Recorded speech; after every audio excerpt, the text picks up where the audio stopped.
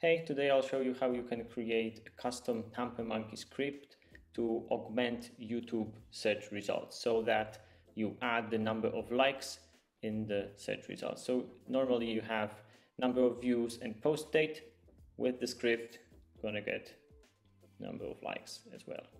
Okay, let's do it. Let's begin with making sure that the script is going to run only on YouTube search results and not on other websites. So this URL with an asterisk or wildcard will match all the search results from YouTube. Let's put some simple function in there just to make sure that all works. Okay, let's save, run, and this should give me a simple pop-up with foo in it. We've got the foo, so it works. Now, this task of adding the number of likes next to each of the video can be split into two subtasks. One, adding any string next to the video, and the second task is actually fetching the number of likes. So let's begin with the first bit. Let's have a look at the website source code to find the list of the videos. So I'm going to go here and inspect the element. Okay, so this is the video title. Let's go up the hierarchy to find the list of videos. Okay, this element here, video renderer, this seems to be only one video. So let's go even up in the hierarchy to find the list of all the videos on this website. It seems that this div ID contents and item section renderer, this contains all the videos, and we can look into its children, so all those items inside, to iterate over the videos in the search results. So let's do it. I'm going to copy the class attribute of this div to then find it in the console. So let's go to the console. The document keyword refers to the full website, so you can use it to then query different bits of the website. And with this query select all method, we can find the list that we're looking for. Okay, let's see what we're going to get from it. This query returns a list of 4 elements. One of them should be our array of videos. It seems that the last element, so index 3, refers to the list of the videos, so we can start coding it in the TamperMonkey script. I created the function getVideos, which takes the element that we already had in the console, looks at the third index, so the last element, and looks at its children, and children being separate videos. Now we need a run function to actually iterate over those videos and change their metadata. Okay, so this run function gets the list of the videos, then iterates over the indexes of those videos, fetching each separate video, and then let's just put the output into the console. Now let's call the run function with a slight delay to make sure that the page is properly loaded. The set timeout function gives you a delay in milliseconds, so 3000 refers to 3 seconds. Let's save it and run.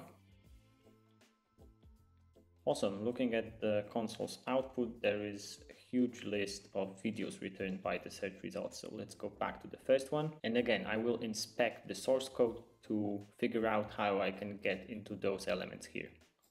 So inspect element, and it seems there is this div metadata line element, and in here we've got 2 children, and we want to get the post date to then adjust it and add some string or piece of text basically to it. I created this function getPostTime, which takes the video element.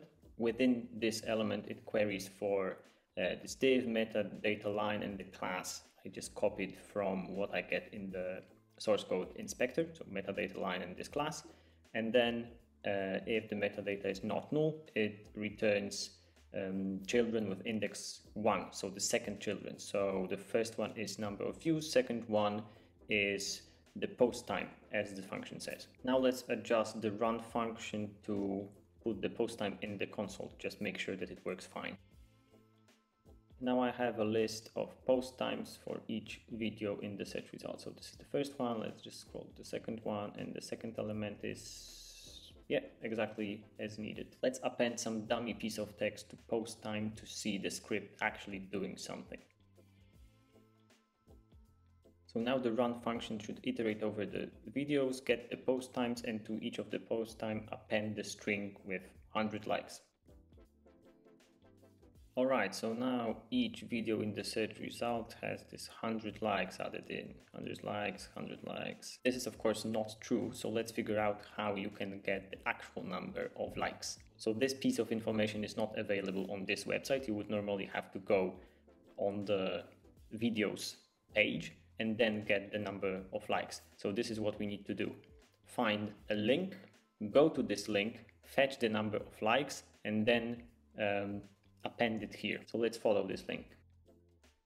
Now I want to see whether the number of likes is already included in the source code or this number is fetched at some other API call to YouTube service. So I'm gonna do view page source and let's find the piece of text which will resemble the likes. It seems that the word like gets matched to the description, maybe likes.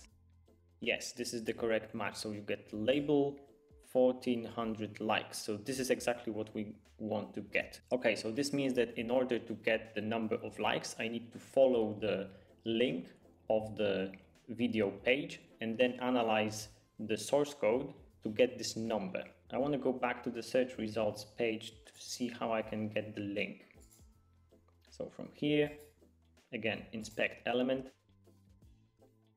Yeah, so there is this element with ID video title, that makes sense, with the attribute href, and this is the link to the video that we're looking for. Now I've implemented this function get video link, so given the video element, within this element it queries for video title or ID video title, exactly as I found here, and takes the attribute href, appends the domain name for YouTube to actually get the link. Now, how do you use this link to actually get the source code of the website?